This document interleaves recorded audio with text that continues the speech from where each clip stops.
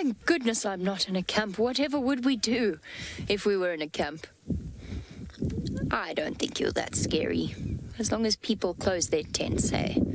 You're not going to injure anybody unless people are silly. But absolutely, Steph and James are correct. Hyenas are not to be taken lightly, or the threat of hyenas is not to be taken lightly if you're camping out in the bush. You should never, ever, ever sleep out in the open. And we all know people with stories of having done that exact thing and found themselves on the receiving end of the powerful jaws of the hyena. I will say, I don't quite know what this North clan is eating, but every time I see them, they are so full and look so contented. And this is one of their favorite spots, and I think you can see why. The attractive pea green of the water, plenty of places to wallow, shade, sun, depending on your preference.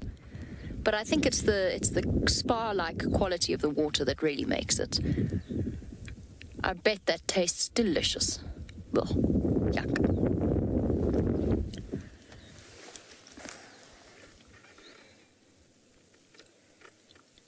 Yes, absolutely, Nikki B.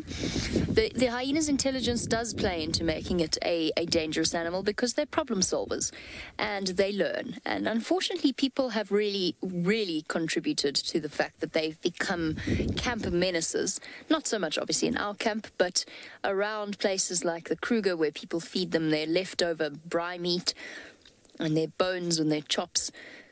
It is very frustrating to witness because, of course, the hyenas learn. They can learn how to get into certain areas. If food is left out in the open, they can figure out ways of getting to it, even if it's out of their reach. So, yes, their intelligence does play a role because it's also one of the things that powers their curiosity, and they're very, very curious animals. And whilst as human beings, we would explore something new with our hands, they don't have hands, obviously, so they use their jaws.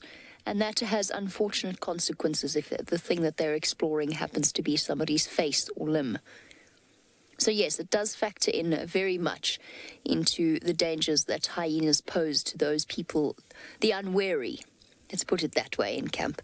But if I were to get out now, this hyena would be hightailing it so quickly, it would be a little cloud of dust. And I mean, we've seen hyenas run before. They run as if their bottoms are trying to overtake their heads. I don't know whether any of you were watching, I'm sure you were, some of you were watching the TV show on the Saturday morning, or Friday night for some of you. But Prince Hyena that ran into the termite mound had me chuckling for about 2 hours the night before. He sent it straight to me, the video of it running into the termite mound. Oh, you silly things. And even in a camp at night, if you were to rush at a hyena, and it would get up and run away immediately. So it's not like a lion at night that will lose its fear of human beings. A hyena at night is still scared of people. You just don't want to be asleep when it comes calling. This thirst is quenched. I was hoping, actually, that the rest of the hyenas would be around here. Oh, but they are not. They are hidden away. Now, of course, you know that Steph has been working very hard this morning, and he's achieved something that is always very, very exciting when you're on foot.